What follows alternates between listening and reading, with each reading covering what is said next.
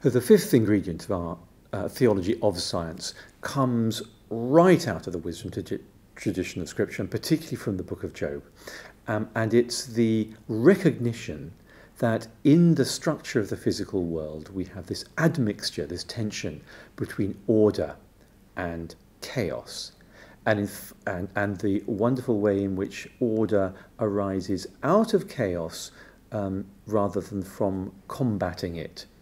So the wealth of creation story material, and there are incidentally well over 20 or 30 creation stories throughout Scripture. The Genesis 1 and 2 versions are by no means the only or indeed the first or the most basic creation stories.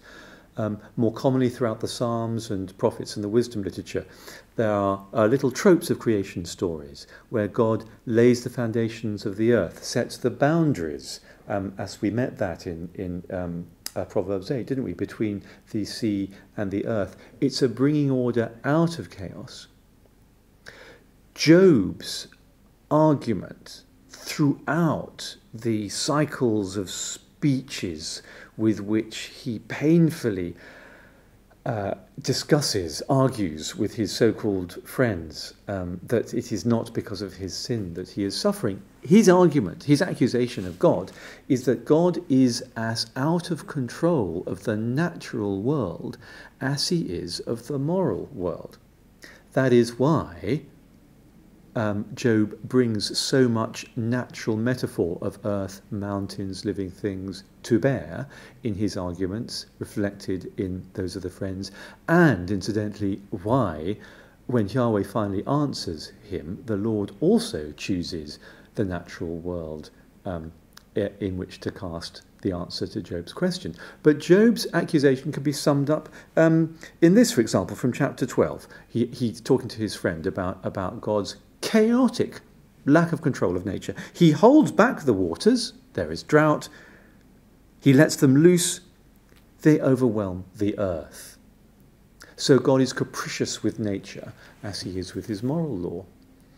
Now, we'll see what Yahweh has to say to that, but I've noted very strong resonances with some wonderful science today. For example, statistical mechanics is that area of physics that deals with materials, with complex aggregations of billions and billions of atoms and molecules. It is quite extraordinary, for example, that we can make predictions about the pressure and temperature of the air that I'm breathing in this room without a chance in heaven of knowing or predicting the trajectories of the molecules that make up the air. Well, how is that? And it turns out that conceptually, even mathematically, we can bring the order of high-level concepts like velocity, pressure, temperature out of a chaotic underpinning of low-level seething of random motion. This is never so true as it is in the science of life itself, where the mechanics of the cell and the assembly of the complex aggregations of proteins in our cell membranes and within the structure of our living cells themselves, the structures that give life its function and order, do so in a molecular background of continuous thermal, turbulent, fluctuating chaos. So it turns out that freezing that chaos out is literally freezing. Freezing kills life. Life only emerges from a seething underbelly, if you like, of chaos. And that's true and affirmed in the biblical wisdom tradition in a very interesting way.